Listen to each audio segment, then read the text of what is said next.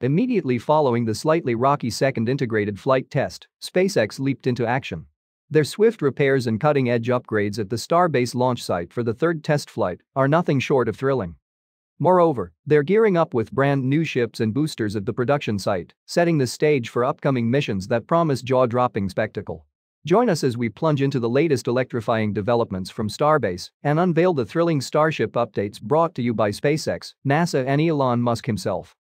SpaceX started fixing the orbital launch mount, which sustained minor damage during Starship liftoff.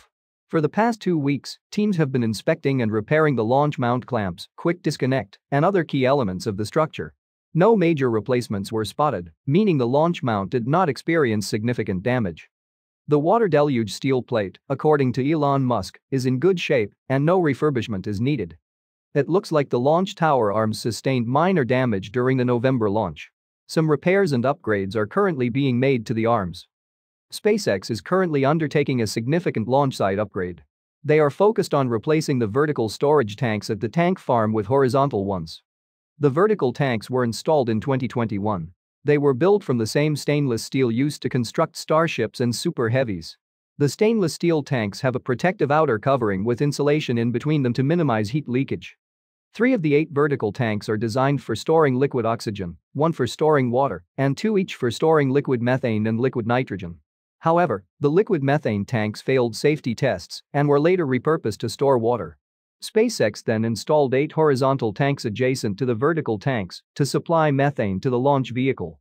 The vertical tanks sustained damage during the first and second integrated flight tests. Even though SpaceX repaired the damage without much effort, they are now planning to replace the entire custom-built vertical tanks with more advanced horizontal tanks. A typical cryogenic storage tank comprises an inner stainless steel tank and an outer carbon steel shell. The tank is vacuum insulated to minimize evaporation losses and contains redundant pressure relief devices as a safety precaution to prevent overpressurization. SpaceX had already installed several pedestals close to the horizontal methane tanks to support the next set of tanks. Space for 9 horizontal tanks was set up at that location. 5 giant horizontal tanks arrived at Starbase last week and were set up on the pedestals prepared for them. Once all 9 tanks are in place, SpaceX will disconnect all the pumps, heat exchangers, pipes, and valves from the vertical tanks and connect them to the horizontal ones. All rocket tests on the launch mount, including spin prime, cryoproof, static fire, and integrated flight tests, must be paused during this phase. Since the tanks are horizontal, they will be much safer from debris thrown during rocket liftoff compared to the vertical tanks. Moreover, the tanks will be protected by a strong wall separating the launch pad and the tank farm. It is currently unclear whether SpaceX plans to operationalize horizontal tanks before the next launch. According to Elon Musk, Flight 3 hardware should be ready to fly by the end of this month.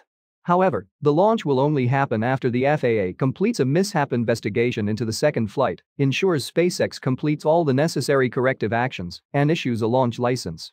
The third launch will be further delayed if SpaceX wants the new horizontal tanks to be in operation for Flight 3. As per current developments, it looks like Starship 28 and Super Heavy Booster 10 will be launched next. Booster 10, which has completed its cryogenic proof tests, is currently inside the Mega Bay, waiting for engine installation. Ship 28, with all its engines installed, is inside the high bay and is getting ready for static fire tests. The flight profile of the Starship's third integrated flight test was made public in a November FCC filing. The booster's trajectory will be similar to that planned for the second integrated test flight.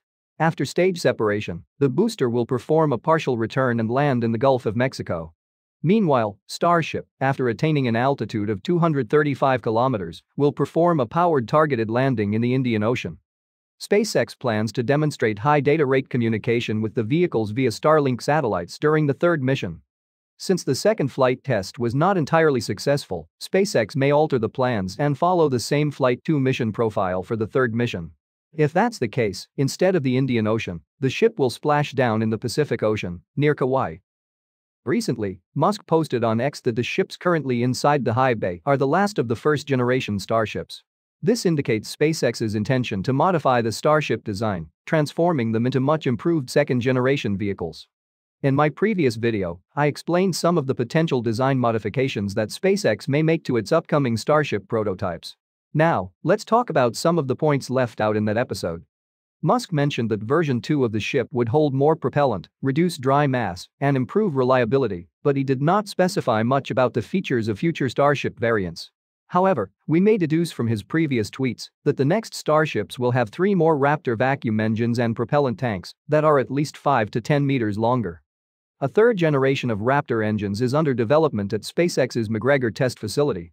They will offer more thrust, a higher specific impulse, and many other improvements compared to their predecessors. Starship is currently 50 meters tall and features 6 Raptors. The more advanced third-generation Raptors, an increase in the number of engines, and a greater propellant capacity will increase the Starship's total thrust and allow it to launch more payloads into orbit. SpaceX might also redesign the forward flaps to improve the moment arm and reduce or remove undesirable aerodynamic characteristics. In 2021, Musk stated that they plan to shrink the forward flaps, move them closer together and more towards the tip of the ship's nose, and angle them toward the leeward side. Those relatively minor changes mean that a portion of Starship's forward flaps will no longer be directly subjected to re-entry heating, which might enable SpaceX to do away with the static aero covers that encircle the forward flaps and shield sensitive components from superheated plasma and gas. Upgrades to the stainless steel currently used to build the ships and boosters, as well as new and stronger welds, can also be expected in future Starship variants. The upcoming second-generation Starships will incorporate upgrades derived from insights gained in recent integrated flight tests and will continue to evolve based on lessons learned from the upcoming tests. As per Musk, Ship 32 will be the final first-generation Starship. Until last week, parts of Ships 33 and 34 were in the ring yard, awaiting stacking.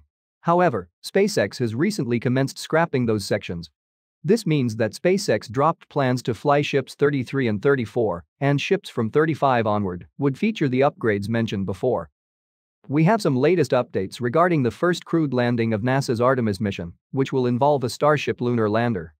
A report published on November 30 by the Government Accountability Office reveals that the lunar landing, which was originally planned for late 2025, would now only occur in early 2027. The report blames slow progress on both the Starship human landing system and new lunar spacesuits from Axiom Space.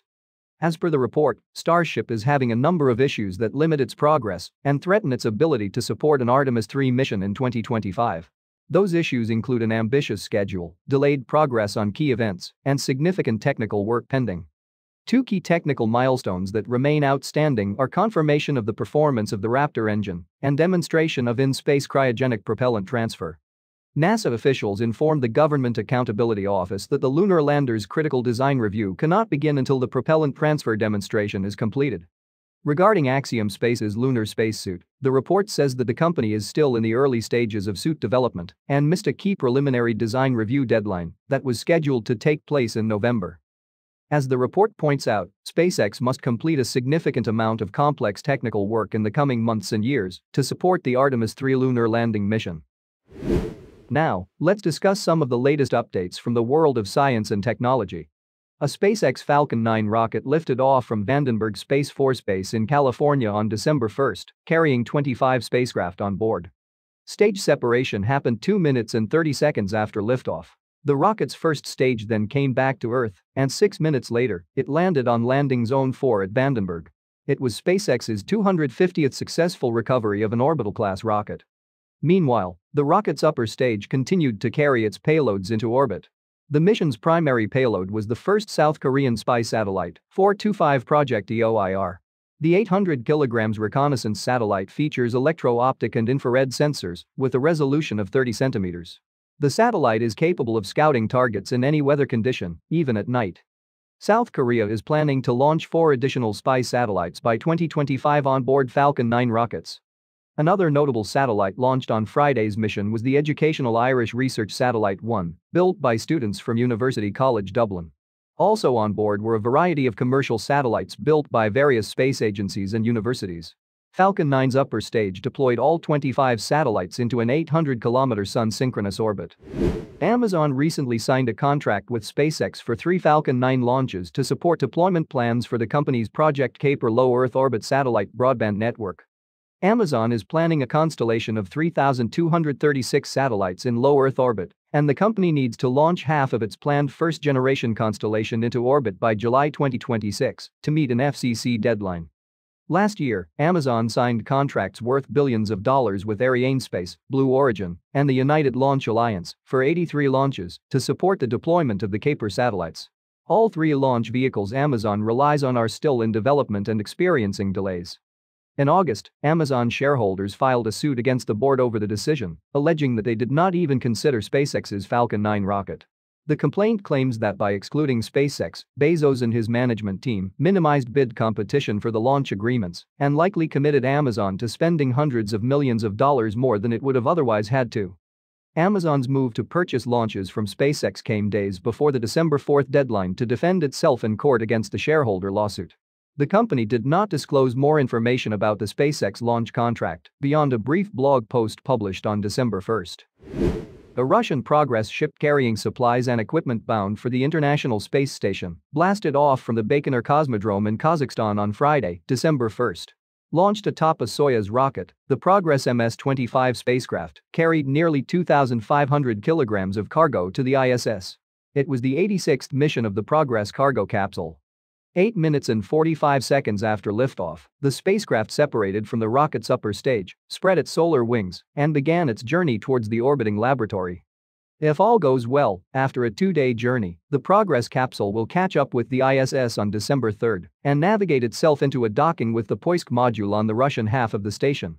A couple of hours after the resupply ship docks at the space station, Russian cosmonauts will unload cargo and time-critical science experiments from the spacecraft. The spacecraft will remain docked at the orbiting laboratory for the next couple of months before departing with a load of trash that is no longer required aboard the orbital outpost. The spacecraft will eventually burn up in the Earth's atmosphere. Thank you for tuning in for the latest science news and Starship updates. If you enjoyed this video, please hit the like button, leave a comment, and share it with your friends. Also, don't forget to subscribe to the channel and turn on notifications so you never miss an episode.